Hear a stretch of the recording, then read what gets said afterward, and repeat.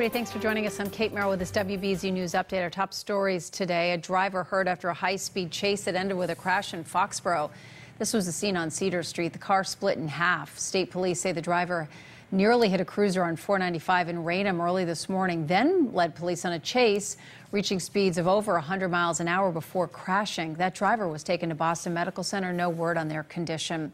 Charlestown town leaders give the green light for a controversial pot farm. The Board of Selectmen voted to move forward with a plan to turn an orchard into a large-scale marijuana grow farm, possibly the largest in the U.S.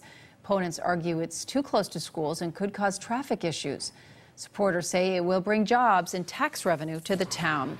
Community centers are offering kids free breakfasts and lunches around the state this summer. Just because school is out doesn't mean kids under 18 can't get a nutritious meal. Many programs start as soon as school ends. Each center offers different meals, and you can get a full list at the USDA website. Danielle Niles is here with a look at your forecast. Pretty nice and summer-like, Danielle. Yeah, for this last full day of spring, Kate. I mean, summer officially begins tomorrow at 6:07 a.m., but temperatures are going to feel like it today, lower to middle 80s. 70s on Cape Cod tonight. There'll be some rain along the south coast of Cape Cod that develops a little wave of low pressure that's going to be going by overnight tonight. We'll see how far north the showers can get, maybe the South Shore briefly. Temperatures overnight in the 60s, and then tomorrow will be cooler overall, running in the 70s for many of us. Still very pleasant, though, with any early morning showers ending on the Cape.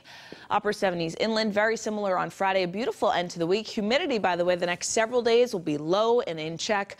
Saturday, the dew point does rise, though, so with the humidity comes some showers. It won't be a washout, but there'll be some raindrops to dodge on Saturday with highs in the mid-70s. 80s on Sunday with a pop-up shower or storm. Mid-70s to start next week. Sunny and 80 on Tuesday. Kate. All right, Danielle, thank you. Thanks for watching. I'm Kate Merrill. This has been a WBZ News Update. Have a great day.